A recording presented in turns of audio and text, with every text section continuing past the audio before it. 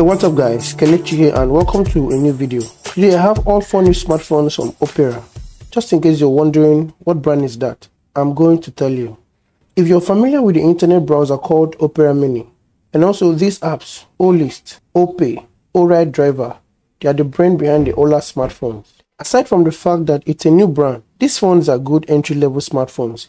And the amazing part is that they fit right into the mid-range market. Not only budget-friendly, they also have trendy features and the design is not bad for starters. I have the M1 Lite, M8 Plus, V9 Pro and the Note 3. Yeah, I know someone is probably thinking, where is M2 or M7 to the M8? Yes, of course there is M6, but it couldn't find its way down here fast. But if you'd ask me, I think the brand is not mistaken. Probably trying to fit in and make a good competition, and also to announce its presence. Not bad at all. In this video is my ultimate review and comparison of all 4 of them, so you know what the Olla smartphones are all about. So before I get on with the video, please subscribe to my channel. I believe it's a way of supporting and encouraging this channel to do better. It's absolutely free. Be kind enough, click the subscribe button while watching this video. Don't forget the bell icon for quality updates and post notification from this channel. The Olla smartphones are designed to stand unique in today's mobile market, and they are not starting from a poor perspective. It's a simple build and price-worthy smartphone. Starting with the Olla M8 Plus, the design is no different from most budget smartphones. It is built entirely out of plastic. Announced and released in the month of February 2020. The design is not premium, but the finish is irresistible. It weighs 153 grams, relatively light in the hand. It is the dual camera build on its tray with a single LED flash, a fingerprint scanner and the Olla branding. At the bottom is a microphone and a mono speaker. Then at the top of the phone is a 3.5mm audio jack and a micro USB charging port. Nothing on the left side. On the right side is the power button and the volume rocker. The Olla M8 Plus is valued at 23,000 Naira or $63. My color variant is red. Next is the Olla M1 Lite. This one is the first generation entry-level smartphone from Olla. It is also plastic build and plastic finish. Announced and released on February 2020. This phone weighs 121 grams. It is also a dual camera setup on the rear with a single LED flashlight, an oval-shaped fingerprint scanner, and the Opel logo branding. On the right side is a power button and the volume rocker. At the bottom is a double firing speaker, a microphone and a USB charging port. And at the top is a 3.5mm audio jack. My color option is the champagne gold, and the available price is $21,000 or $60. Moving on to the third one is the Olla V9 Pro. This one falls under the budget category. It is plastic build on the back and a glass front. It has a smooth panel where you find a triple camera and a single LED flash, a fingerprint scanner with some warm tips and instructions, and the Olla branding. At the bottom is a single firing speaker, a noise cancelling mic, and a USB Type-C charging port. On the right side is the volume rocker and the power button, and at the top is a proximity sensor. It weighs 176 grams and my color option is called Vacation Blue. Announced February and also released February 2020. It has an ultra budget price of 32,000 Naira. For me, that's the best budget price ever for a smartphone.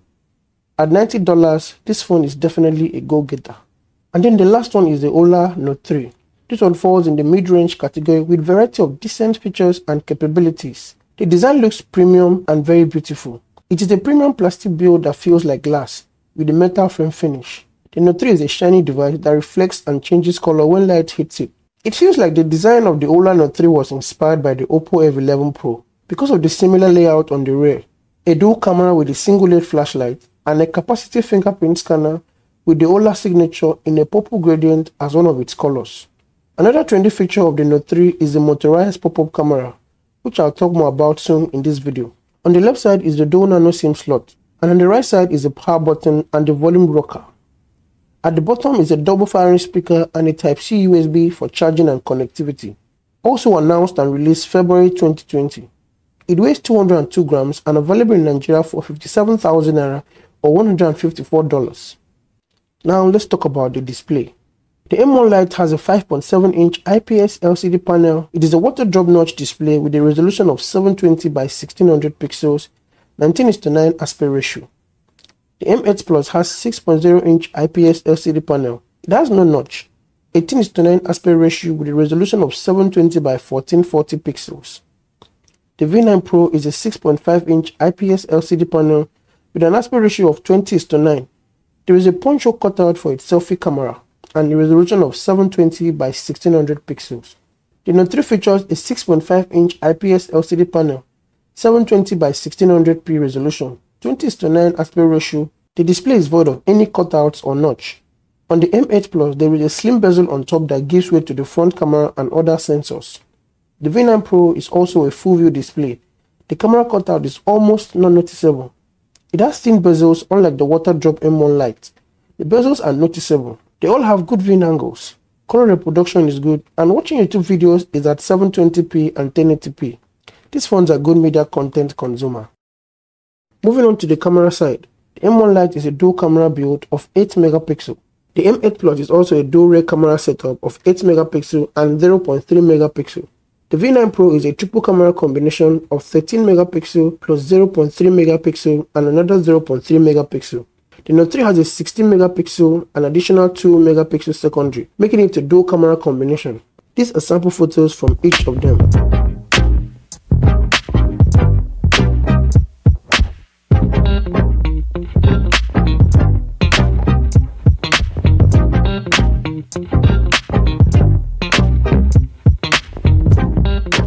When it comes to video shooting, the M1 Lite shoots 1080p at 30 frames per second. The M8 Plus shoots 720p at 30 frames per second. The V9 Pro shoots 1080p at 30 frames per second, and the Note 3 shoots 1080p at 30 frames per second.